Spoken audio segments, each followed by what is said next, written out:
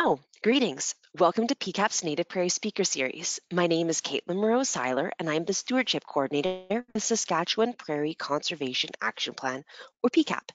Today, Carla Church will be speaking about tigers on the prowl, an introduction to salamanders on the prairies.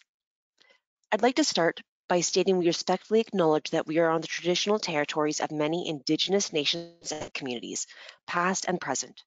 For millennia, they have worked to protect these landscapes and the life these areas sustain. I would like to thank these Aboriginal caretakers and acknowledge the ongoing work and presence of Indigenous peoples in Canada today. Before we begin, I'd like to note that PCAP's Native Prairie Speaker Series is a monthly presentation about anything to do with Native Prairie conservation or species at risk. I'd like to invite you to join us for a presentation about woody encroachment in Saskatchewan on January 31st by Zulun Guo from the University of Saskatchewan. And a reminder to all of our listeners out there, if you have any questions during the presentation, feel free to type it into the questions section of the webinar dashboard at any time during the presentation. And if you're on the cell phone app, you can just send your question by chat to the organizer, and we'll be answering questions at the end of the webinar. I'd like to take a moment to note that financial support for today's webinar is provided by our presenting sponsors, Canadian Forage and Grasslands Association, Eco-Friendly West, Enbridge, Information Services Corporation, Saskatchewan Cattlemen's Association, SaskTel, and Wildlife Habitat Canada. In-kind support has been provided by Manitoba Habitat Heritage Corporation, the University of Winnipeg, and the Manitoba Conservation Data Centre. So without further ado, I'm pleased to introduce today's presenter. Carla has been working in wildlife and conservation for 13 years. Her obsession with salamanders started 8 years ago, and it was love at first sight. She's continued to work with herpetofauna and species at risk across Manitoba, and she's currently completing her master's degree on eastern tiger salamanders while working full-time in conservation. Her love for all things slimy, scaly, and hard-shelled continues as her passion for the outdoors and conserving Manitoba's important ecosystems. So with that, I'm pleased to pass it over to Carla. Okay.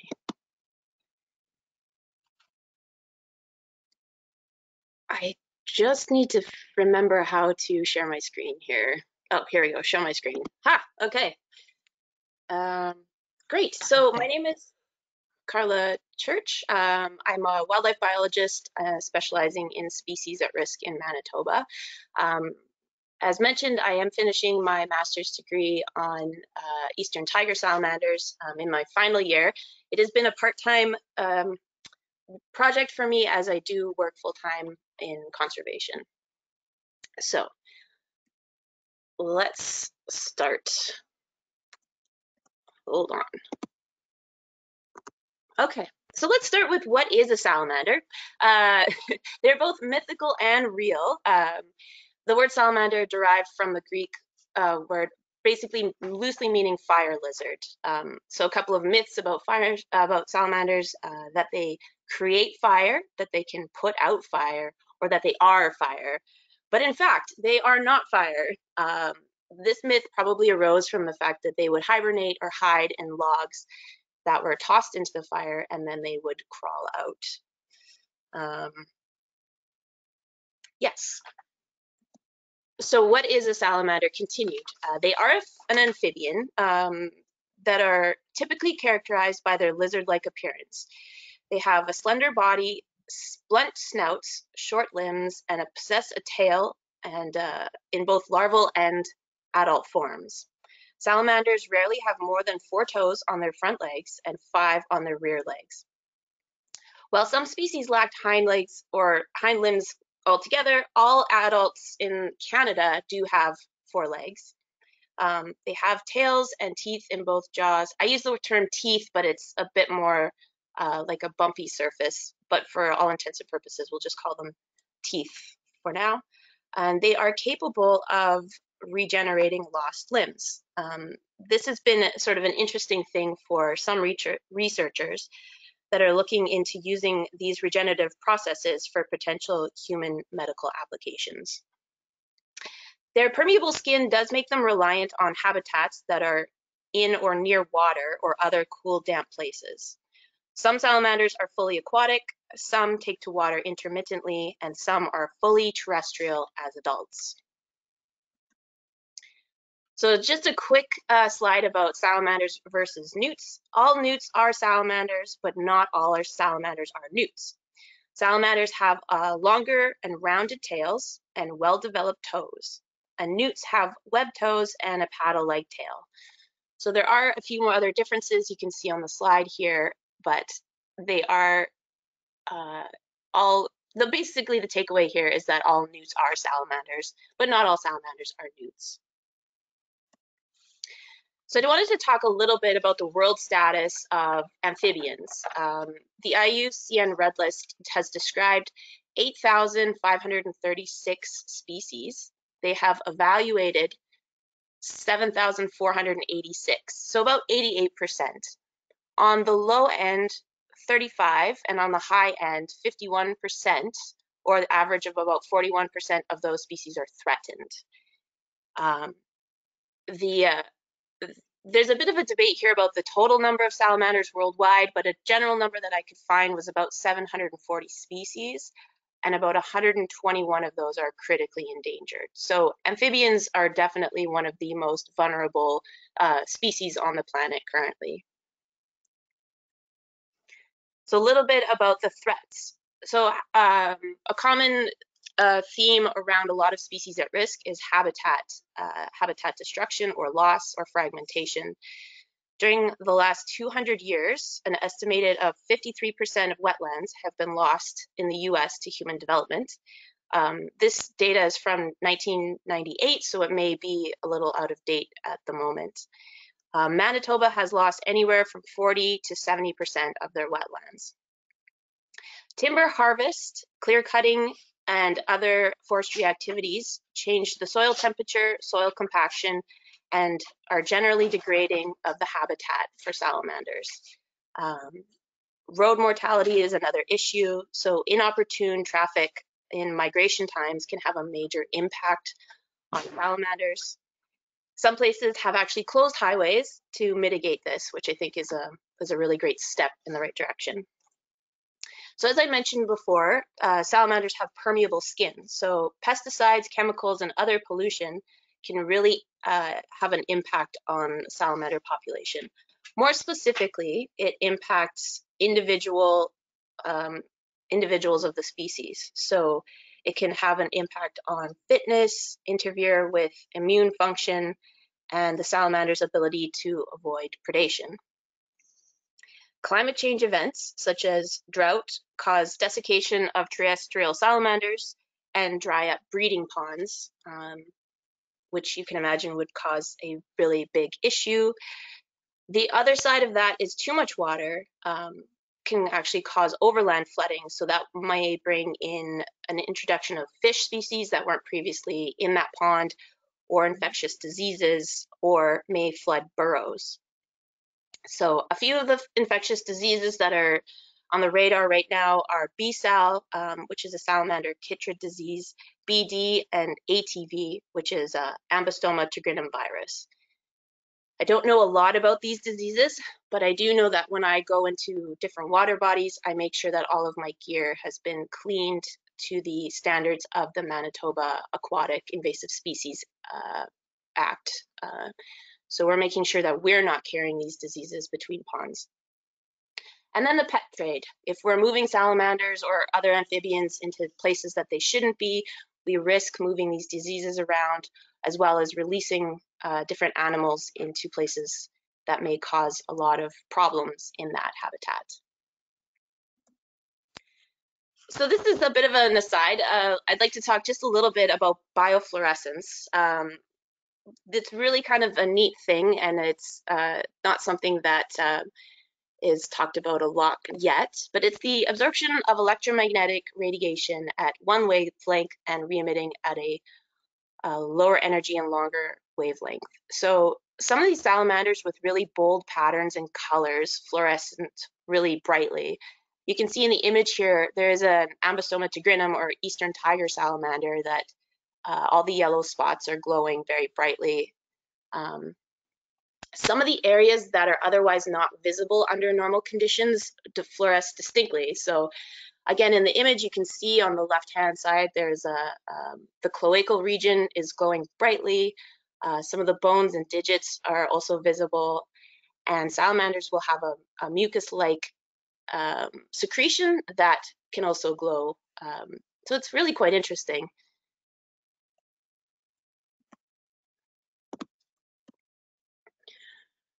So why are salamanders important? Salamanders play an important role in ecosystem health. They are a mid-level predator. So they are prey for many species, but they also eat a lot of different species. So they can indirectly affect species diversity and ecosystem processes. They feed on earthworms, insects, small mice, voles, frogs, and even other salamanders. They are also prey for many species, so fish, snakes, and birds. They are high in lipids and proteins and supply high quality stores of energy for consumers.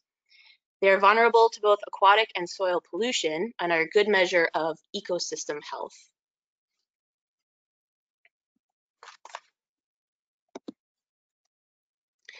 So I want to talk a little bit about salamanders in Canada. I found a couple of different numbers depending on which website I was looking at, but Canada has approximately 47 to 49 species of amphibians. So Canada is home to either 21 or 23 species of salamanders and 8 species of mole salamanders. So the mole salamanders is where I'm going to put much of my focus in the rest of this presentation.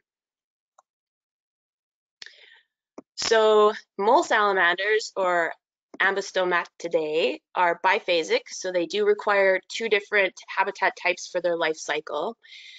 Adults are typically found in underground burrows.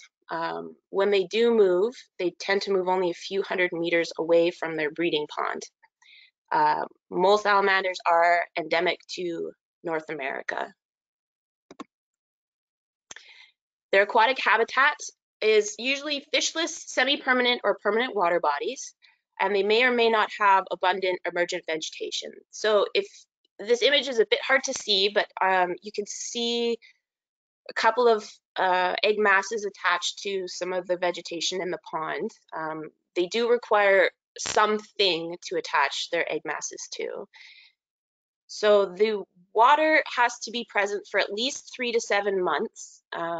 In Manitoba, the breeding season is usually early or late April till about mid-August. So that does require that the breeding ponds here have water for, I think, 4 to 5 months at a minimum.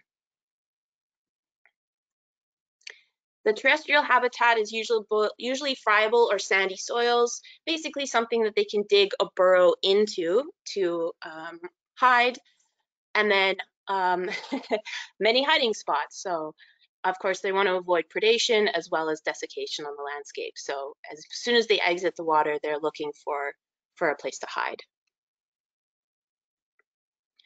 So I love this comic. I think it's quite fantastic. A couple of defenses for salamanders. Hiding is a good one. If you just can't be seen, you can't be eaten. A lot of salamanders are nocturnal, so they're going to be moving in the nighttime hours, and they do produce a toxic or repellent secretion. So it's just kind of tastes bad, and sometimes animals are just not going to want to eat something that tastes bad. So a bit about breeding. As mentioned before, these mole salamanders are going to breed in the early spring. They will even cross the snow if necessary to get to their breeding ponds. Sometimes the ponds still have a bit of ice on them, but they will dive in as long as there is some unfrozen surface. The males are going to nudge the females to see if that she's interested. He will then lay a spermatophore on the bottom of the pond, which is basically a little packet of genetic material. Interested females will pick that up into her cloaca with internal fertilization. The females will then lay a cluster of eggs below the surface. So on the image there, you can see egg mass of salamanders versus an egg mass of what's likely a frog, guessing frog species, frog species. Males will reach sexual maturity in about 2 years. Females take about 3 to 5 years. Unfortunately, most salamanders in the wild will die before they're 6 years old. So making sure that there's a constant pond available and breeding season is important for the population in an area. So salamanders in Manitoba, there are 4 species of salamanders. Manitoba has 3 mole salamanders and 1 aquatic salamander. So the aquatic salamander is a common mud puppy or Nectaris maculosus. It can grow up to 50 centimeters, including the tail. It is a wholly aquatic salamander, and they're usually found in rocky bottom streams. Every once in a while, I'll hear a story about ice fisher people who will pull up a mud puppy while they're ice fishing out on the rivers or the lakes. So they are active throughout the winter. Blue-spotted salamander, Ambystoma laterale, is a salamander that does occur in Manitoba on the east side. It's up to 13 centimeters, so it's quite small. It does have bright blue spots, which is really quite interesting to see. They occur in moist woodlands and wetland edges. This is one that you may find in your wood pile.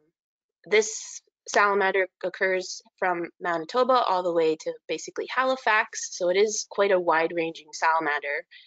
But in Manitoba, we're on the far western side. Here's my favorite of the mole salamanders, the eastern tiger salamander, or Ambystoma tigrinum. This salamander can grow up to 13 centimeters, including the tail, and again is found in moist grasslands or woodlands near wetlands. So I will continue to talk about this species further in the presentation. Salamanders in Saskatchewan. Actually, I'm just kidding. There are salamanders in Saskatchewan, but there's only 1 species. So the western tiger salamander, also known as Ambystoma mavortium. It's also known as a barred salamander or Grey Tiger Salamander. This is very similar to the eastern. It grows up to 33 centimeters, including the tail. Again, moist grasslands or woodlands near wetlands.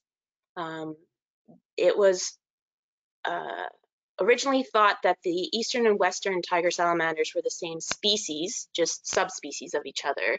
And so a lot of the literature regarding eastern or western salamanders don't make the distinction between the two. So it is a little bit complicated to look at some of the older studies because they're looking at these two as if they're the same species. So currently the idea is that the western tiger salamander is west of the Red River in Manitoba and occurs all the way through Saskatchewan and Alberta, and then just dips into parts of BC. So I do want to talk a little bit more about the eastern, because that is really my focal species. As mentioned before, the tiger salamanders were originally assessed as the same species by CSIWIC, or the Committee of the Status of Endangered Wildlife in Canada. So the Great Lakes population was considered extirpated, the prairie boreal population was not at risk, and the southern mountain population was endangered. In 2008, Ambystoma tigrinum was elevated to species separate from Ambystoma mavortium, and then in 2012, CSIWIC gave tigrinum and mavortium 2 separate designations.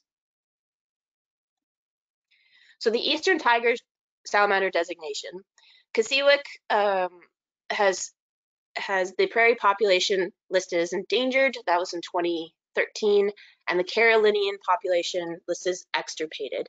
The Carolinian population is a bit of a conundrum. It's in southern Ontario, and there is some thought that the salamanders that were found in the area were not eastern tiger, but these salamanders were found in the I believe, in the 1920s. And so they haven't been found since then. And so we haven't been able to do any sort of genetic testing or really look at that population. So it is considered extirpated, but some people believe that it just didn't exist. So the prairie population is the population in Manitoba. So currently the only population of eastern tiger salamanders in Canada is in Manitoba. So the Species at Risk Act, or SARA, has listed eastern tiger salamanders as endangered as of 2018, and the Manitoba Endangered Species Act does not recognize tiger salamanders currently, so they're not listed. So the original area, if you read the original CSIWIC reports, you can see that it was listed as the Stewart Burn area of Manitoba. So in the bottom of the screen, there's a cluster of red dots with the occasional green dots. That was the original area that was considered to be the range of eastern tiger salamanders in Manitoba. Through some of the research that I've been doing in the last several years, we've been able to expand that range throughout most of the sandy lands. So all those dots on the east of Steinbach, that is where we currently find eastern tiger salamanders. So they're actually known to go all the way up to the #1 highway, which is quite an extension of range, but it is a little bit more complicated than that, which I will talk about in the next couple of slides. So finding tiger salamanders in Manitoba has been a very difficult but fascinating project. I originally went through and used these old firefighting maps that were given to me. It's understood that originally, so the Sandylands is a provincial forest that was used for logging, still is, but not quite to the same extent that it was before. And so it is subject to forest fires.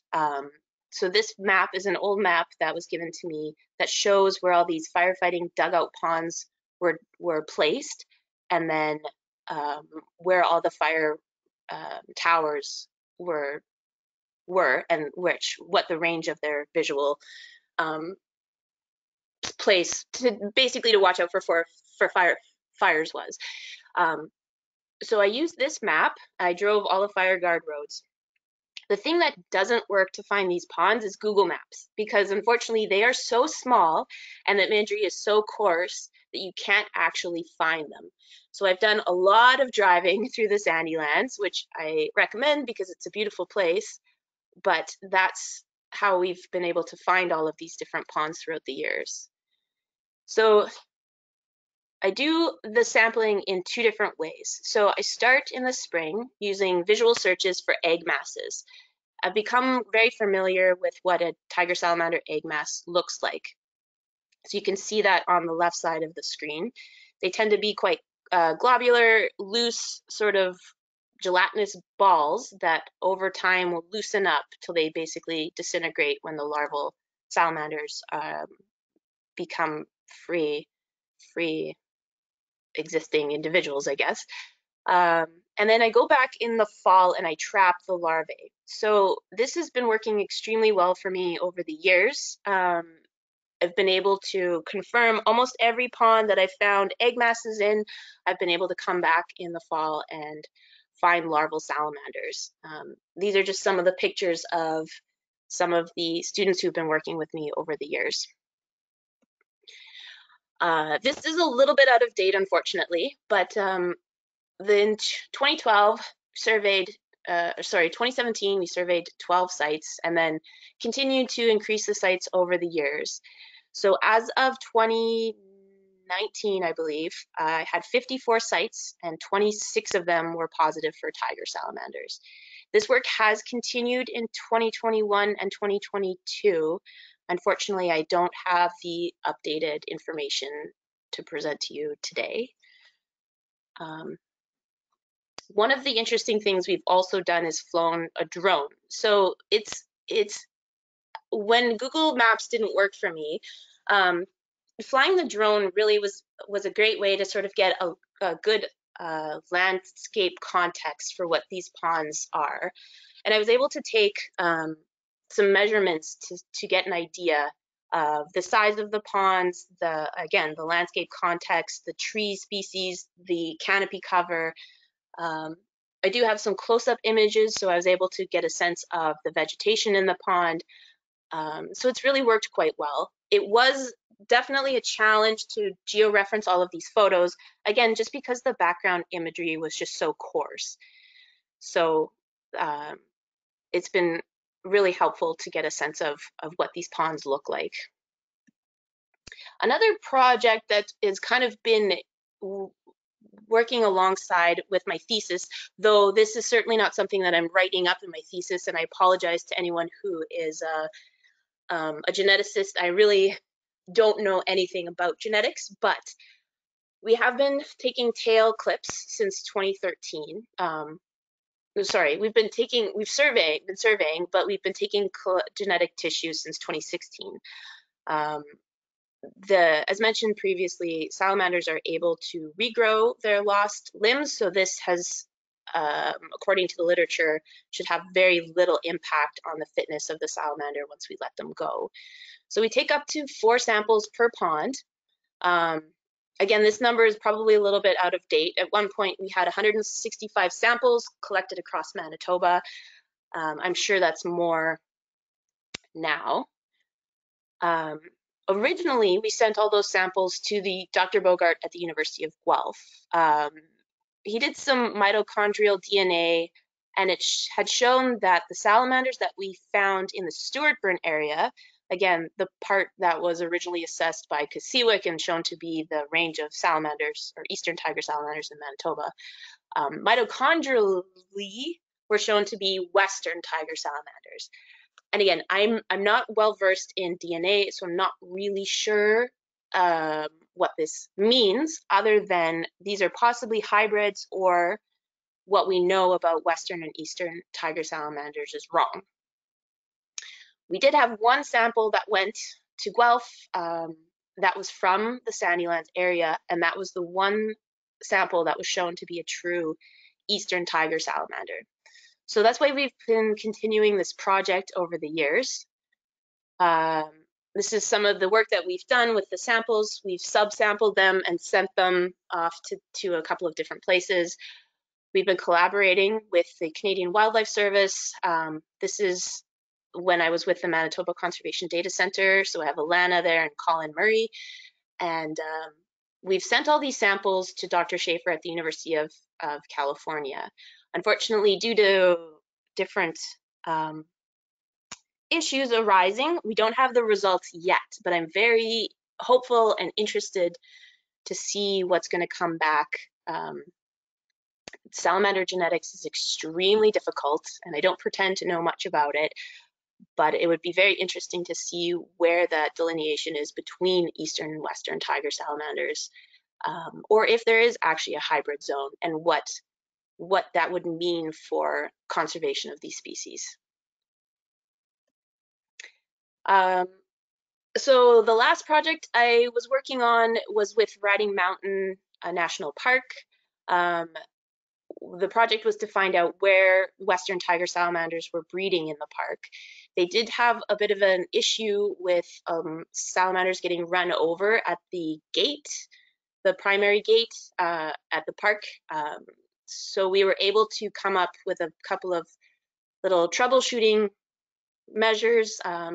I believe they cut a couple of divots into their curbs so that salamanders could crawl over them once they're crossing the road.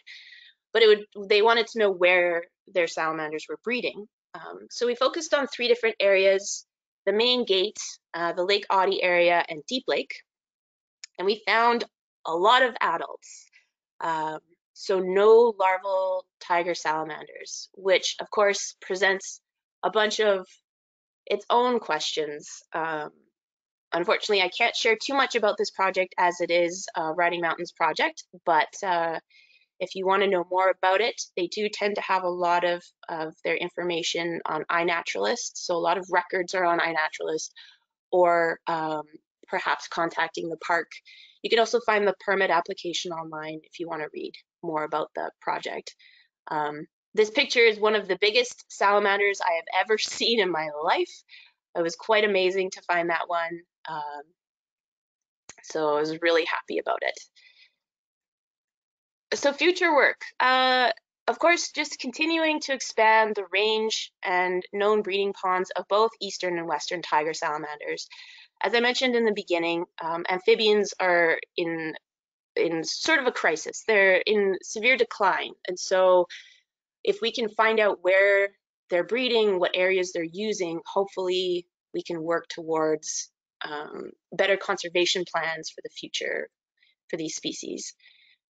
Of course, more education to the public regarding the sensitivity important of amphibians. That's why some of you are likely here. You want to learn a little bit more about salamanders, or the importance of having the whole biodiversity network in the world is just incredibly important. And we don't know sometimes what a species does until we take it away. And so educating the public is a great way to keep working on the conservation of the species and having people care for these different types of things. And of course, just continue DNA sampling to really understand where the divide between eastern and western tiger salamanders actually lies, and what the differences are. And so we can make those plans. As mentioned, Kasiwik and Sarah see them as two different species, and so how do you write a recovery strategy when you don't really know where those species exist? So continuing research is really important. Continuing reporting records is really important, and then getting more landscape context for these species is important. And I think I talked quite fast today, so thank you all for coming. I hope you learned something. If you have any questions, please let me know, or you can contact me at the email address on the screen. Thank you so much, Carla. That's so interesting. I was using the screenshot feature throughout your presentation, like, oh, wow, that's such a neat fact. I'm gonna have to come back to that later. So to all of our attendees, if you have any questions, just type it into the questions section of the webinar dashboard, and we'll give everyone a minute. Well, people will have a chance to type in questions. Carla, would you be able to tell us a little bit about what people can do to help salamanders? Sure. As mentioned, they have permeable skin, so limiting your handling of salamanders is important. You can see in the photo that I'm wearing gloves, so I'm making sure that if I have any mosquito repellent or sunscreen on my hands, I'm not transferring it to the salamander. Just being aware of wetlands on your property. I mean, this might not be an issue for people who live in the city, but draining of wetlands on farm properties has had quite a big impact. So being aware of drainage and making sure there's water available for the salamanders. And then I think some of it's just going to be a bigger sort of awareness. So as I mentioned, some places close their highways in migration season. So Saint Leon, I think, is a town that will actually close their roads because they have quite a population of western tiger salamanders, and so they'll shut down the highway. Perfect. Thanks for that answer. There's somebody in the audience who wants to try to ask it verbally instead of typing it. We don't usually do this, but we're going to give it a try. John Crowina, are you there? Are you able to ask your question? Yes. Okay, Yes, perfect. thank Thanks. Go you. ahead. It just would have taken a while to type it. I drive fairly regularly between Saskatoon and Winnipeg, and I usually take the Yellowhead route, and that takes me through the Russell area, Russell, Minnedosa, Neepawa, and over the years, I'd say before 2012, around Labor Day, I would see quite a few tiger salamanders, unfortunately, either dead, struck by cars, or trying to cross. And I tried to do my part and help them cross when I could. Um, but then since about 2014, you hardly see any crossing the highway in that area at all anymore.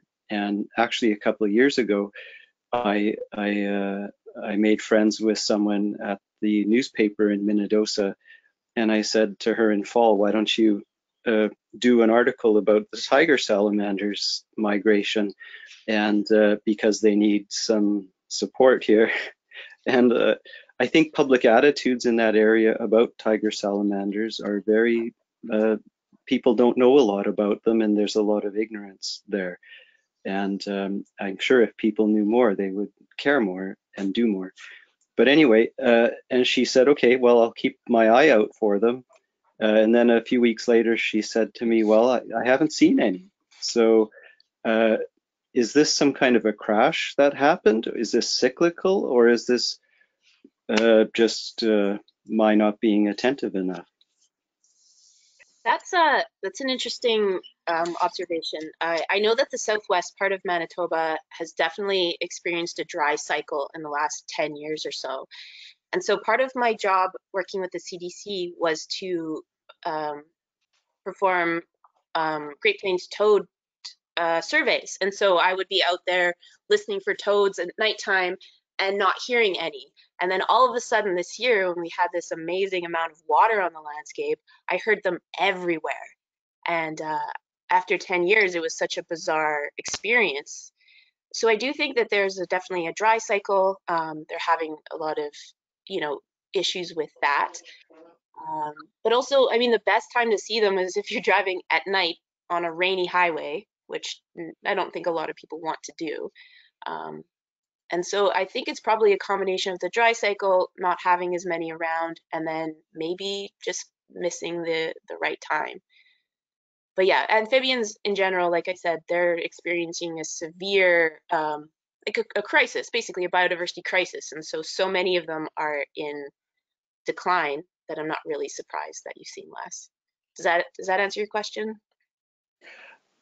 Yeah, no, that's fantastic. A lot of them were just as big or bigger than the one in your picture there. So, yeah, a lot of I would say healthy adults at that time. But yeah, I wasn't very scientific in terms of recording when I would drive by, or the dates and times, etc., amount of light, what have you. So um, yeah, I wonder if that Riding Mountain project might have some information that is relevant. Yeah, if you're part of iNaturalist, Riding Mountain tends to put a lot of their records on iNaturalist, so it's very public, which I think is amazing. If you happen to see them again, if you take a photo and put it on iNaturalist, then the public can see that, and that would really help us to get a better sense of, what time of day, when, what the weather was like, where they are. All that information helps. So, yeah, Yeah. Okay. Thank you. thank you. Thanks for that answer, Carla. We have lots of questions that have come in, so I can see there's a few duplicates, so I'll try to ask them together if that works out. So the first question, there's a few people asking, if a water body dries up that's used for breeding, um, like how well can they move to other water bodies, and how far can an adult salamander travel? That's a great question. Kind of part of the problem is that a lot of these water bodies will have water in the spring and then dry up over the summer. And those larval salamanders that are stuck or left behind or, growing, they will just dry up and die, unfortunately. And so the the salamanders, the adult salamanders, don't really care if there's water throughout the summer. They care if there's water when they're breeding. The benefits of having some of those water bodies dry up on occasion is that it can get rid of fish that are definitely predators to salamanders and sort of reset the pond, so that the next year it's better for them. But if it happens a bunch of years in a row, it's a good chance that population just will cease to exist. Salamanders can travel a few hundred meters away from their pond, but adults are fairly basically devoted to their breeding pond, and so it's more likely that the juveniles will disperse. And so if you have a pond that's constantly dry and you have no juveniles to disperse, then that population's in big trouble. And like one person's written in that they found a salamander over a kilometer away from the nearest water body. Um, is that possible? Yeah, yeah, juvenile salamanders definitely will just go for a walk. I mean, I assume they Wow. don't have a greater landscape context, so they're probably just gonna point in a direction and go, as long as they're not predated or desiccated. I don't think there's a limit to how far they can go. It just doesn't really make a lot of sense for them to do a lot of traveling other than to find a new water body to breed, so they're not having an inbreeding problem. So I'm not surprised, and you might not know. Maybe there's a small ditch or something that they happen to make it through the summer. You know, it's a very small body of water that they need. The one behind me here is quite large, but they're often um, very, very small. So Okay, interesting. Um, so Diana's wondering if there's anything that she can do in her prairie dugout to increase its habitability for salamanders. they definitely don't want to have a clear cut around. So if it's they need to have a couple of fallen logs certainly help. Making sure there's no fish. I mean, not that you can choose that or not, but don't introduce fish on purpose, I guess. Um, and then just not clearing away all the deadfall. So making sure that they can move or hide freely and not be exposed to the sun or to predators. So Okay, and do you know of any programs that promote amphibian breeding ponds? I don't actually. I Oh, think that's okay. something that's probably flying under the radar quite a lot. As I mentioned, people just don't know about this stuff. So I Yeah, would be great if yeah, we could start one. Um, yeah, absolutely. yeah. Okay. Um, do you do you know how long it takes for a salamander to regrow their tail? That's a great question. I was given was given a salamander that someone hit with a whippersnipper, like a weed Oh, eating thingy, yeah. and it had a big gash on its face. And that salamander would refuse to eat for several months and then was able to heal itself. And so they store quite a bit of fat in their body if they're fed well, and then they just several months. And so if you actually look on YouTube, there is a video that someone had posted about a salamander completely regrowing a leg that was bitten off. So yeah, Wow. yeah. That would have been really interesting for you to see that though. Yeah, it's Yeah. amazing, but they're very resilient, and so it's really amazing what they can do. Oh, that's That's really why neat. we can take Cool. these genetic samples and not worry about impacting um, the population, because we know that Abs that dead clip will grow back. yeah, absolutely. Kathy is wondering if you know how to distinguish between Western and Eastern tiger salamanders. And she comments that she found one this summer in Frontier, Saskatchewan, and thought it was an Eastern, but it's not in the range. No, that would definitely be a Western tiger. As I Okay. mentioned, the only known range of Easterns is in the sandy lands of Manitoba, and so there are several subspecies of Western tiger. And so if you look on the range map, the ones that we have in Manitoba are considered Ambystoma, mavortium, diabli, okay, yeah. Anyways, there's lots of subspecies, and prior to 2012, I think they were all considered one species, and so looking at them would be very difficult to tell. You'd have to go by range and then, of course, DNA, but you can't. We're working on that. Yeah, yeah. So there's no easy answer. No, I would But just say if based it's on in, range, I guess, right? yes, if it's in Saskatchewan, it's 100% a Western. Okay, that is good to know. Um, And Dane is wondering, do they hibernate communally or do they just need to be under the frost line? They will just need to be under the frost line. They're actually fairly individual, so you don't often find salamanders together except when they're breeding. But I'm of course referring to easterns. I know there's been some interesting work with westerns where you'll find them sort of sunbathing at the edge of the water in the summer months, whereas easterns, once the breeding season is over, they're gone to basically never be seen again until the next breeding season. Um, so they're just looking for a burrow where they can not freeze, and they don't really hibernate as much as they go into like a low output state. Well, they still eat if there's insects moving, but they aren't moving themselves very much. Okay, so it's not a true hibernation then. No, no. Okay. Oh, interesting. And Caitlin is wondering, is there any competition between frogs and salamanders? Like you showed us that picture with both the salamander and frog eggs on the same vegetation. Yes. If one of those species can fit something in their mouth, they're probably going to eat it. So salamanders will actually eat other salamanders. They hunt by basically movement, and so if they see something moving out of the corner of their eye, let's say, they're just going to react. And so if it fits, they're going to eat it. And so yeah, Okay. And can frogs and salamanders coexist in the same pond? that's an interesting question. Maybe again, if they don't get eaten, then they probably could, but I don't often find that. I usually find one or the other. So I assume that if the other was there, they probably were all eaten. Um, so I'm not really sure what the answer is to that, but again, they're just gonna eat what they can eat.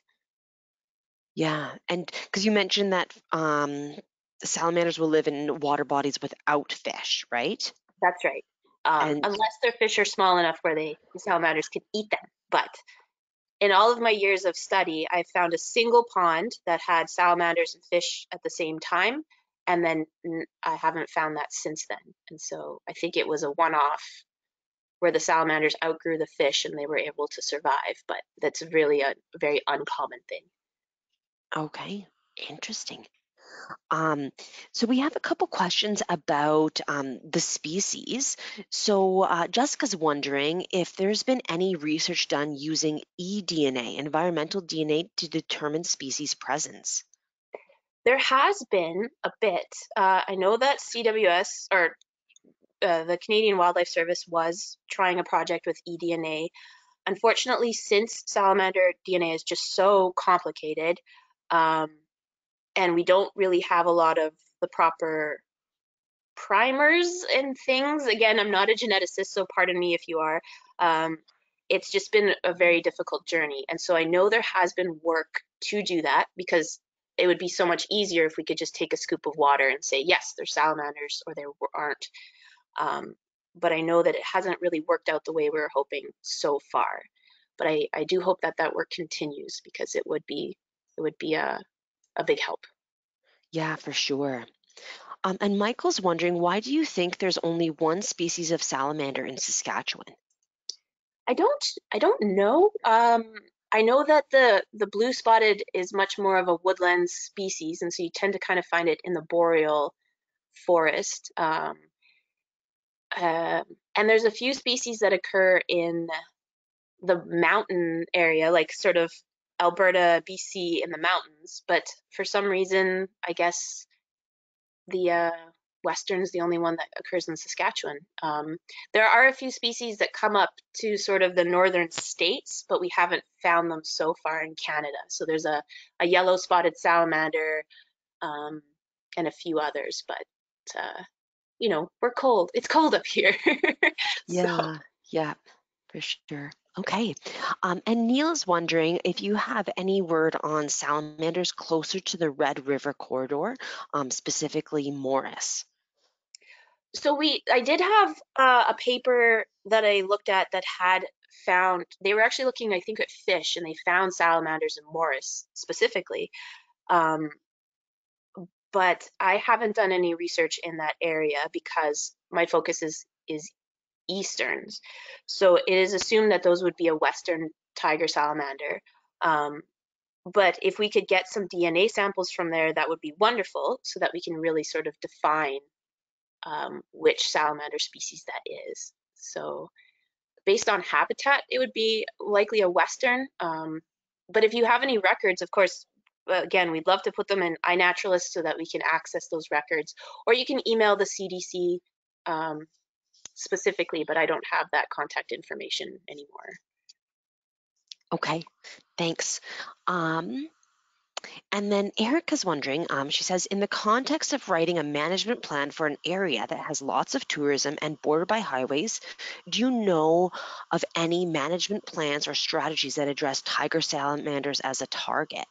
And she says, I'm hoping to learn from other strategies and how these can be applied in similar landscapes on the prairies.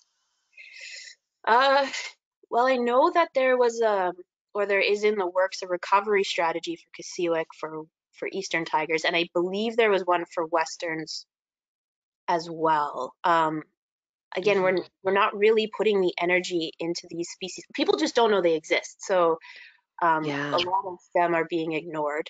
If you can get in contact again with the town, it's in Manitoba, but St. Leon in Manitoba, they have a museum there, and they also, I believe, closed their highway, and so they might be able to help a little bit more. But it's really difficult to manage a species that you only see twice a year, and how do you get them to stop crossing the highway? So Yeah, absolutely. yeah. Yeah. Cool, thanks. And then Darren is wondering, would a salamander ever use saline water sources? And he says, in my area, they're basically the only water bodies left after a multi-year drought that we've been experiencing. I don't know much about saline. I know a bit about pH specifically, and that salamanders can tolerate a fairly significant range of pH. My thesis did look at TDS, so total dissolved solids in the water, and they don't tend to tolerate a high range of TDS, which could equate to salinity. So I would say that salinity would probably have a negative effect on the presence of salamanders in an area, which is really unfortunate if that's Yeah, all that's left. yeah, for sure. Yeah, So it's really sad. And then Andrew's wondering where salamanders will burrow exactly. well, they'll use other animals' burrows. And so there's a paper out of Southern Ontario that says the presence of crayfish uh, is actually an indicator of presence of salamanders, because they'll use those burrows to hide. But they are capable of burrowing themselves. And so the sandy lands specifically is just that, it's sandy. And so they can burrow through the sand or use another animal's burrow. Um, I know that in other papers they found the presence of pocket gophers to also correlate with tiger salamander presence, and so if you have pocket gophers, that's a good place to look, I guess.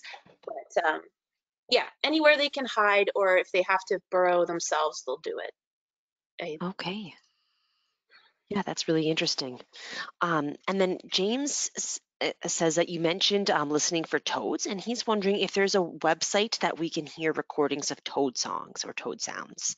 Yeah, the Manitoba Herps Atlas, it's not being maintained anymore, but it does have a great resource on the toads in Manitoba. Um, you can go on iNaturalist. Some people will put up records of different toad sounds. I know I have some records on there of Cope's gray tree frogs and a few other things that I like to have. Um, but if the Herps Atlas's website is still up, I would suggest looking there. They have the calls, at least for Manitoba. I don't know if Saskatchewan has the same type of thing, but there should be a fair bit of overlap for those species. Yeah, I don't know if Saskatchewan has one. I'm going to have to look that up, but that sounds like a great resource, the Manitoba Herps Atlas. I'm going to have to check that out. Yeah.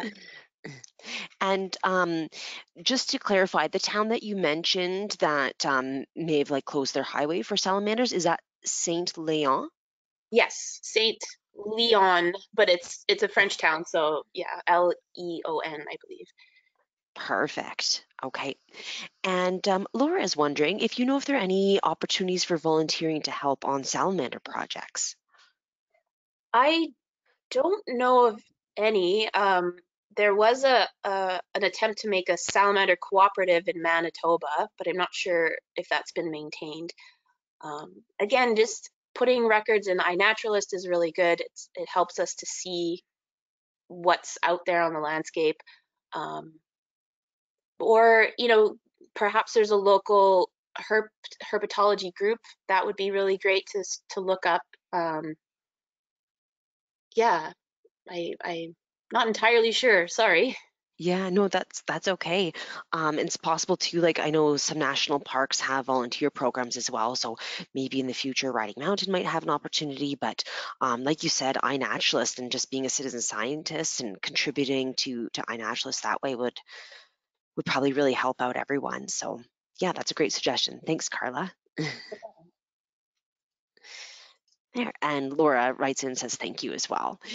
So I think we made it through a record number of questions. And Yeah, it's almost 1 p.m. So I think oh actually sorry, I got another question coming in. So I'll give a final warning. If you have any burning questions, feel free to type it in and we'll try to get to it before 1 here. So Andrew's wondering again, he says, so they use other burrows or dig their own in friable soils, but not underwater like a frog would? And are they specifically associated with wet or damp soils in your wetlands, or just any burrow on overland, like on overland burrows? they when they're larval, they can breathe underwater. They have external gills, but when they become a terrestrial adults, they no longer have that ability. So they need to be above the water line. They tend to be in these damp areas. In the sandy lands, they burrow into the sand, which I assume is probably quite damp once you get down past the frost line. But in the prairies, so the western tiger um, is probably just burrowing down into the soil, which at a certain point is quite moist. So yeah, they do need to stay moist and not dry out. Um, Okay. yeah. Okay, that sounds good. And then Caitlin has commented, oh, and sorry, Andrew replied back and says, okay, perfect, thank you, that helps. And Caitlin has commented that there is a Saskatchewan Herpetological Society, so that's good to know. I didn't know about them, so thanks, Caitlin, for sharing that. And Awesome. yeah, I think that's all the questions that we have. So, Carla, I just wanted to sincerely thank you for sharing your knowledge, your amazing amount of knowledge, and also your enthusiasm with us today. And this has been the first Native Prairie Speaker Series webinar about amphibians. And I know you were a little bit nervous, but this was phenomenal. It Yeah, was it's been it a was few really, years, really well so done. So I really appreciate you taking the time to share all of your information with us today. And I've had lots of comments coming in to say thank you. It was a great presentation. So I'll reiterate that as well. And yes, thank you so much. great. Thank you very much. And To all of our listeners, oh, sorry, go ahead. if you have any questions, you can get a hold of me there. So okay. Perfect. That's great. To all of our listeners, thank you so much for catching today's webinar. This session is being recorded and I'll upload it to the PCAP YouTube channel in the very near future. If you haven't checked out the YouTube channel, it's a great thing to do on a cold, snowy winter day. We have lots of different resources there and you can use the search feature to see what else is there.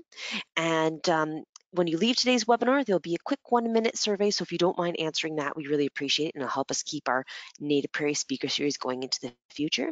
And hopefully I'll see everybody in January for a webinar about woody encroachment in Saskatchewan.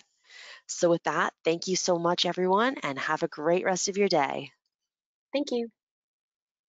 Bye.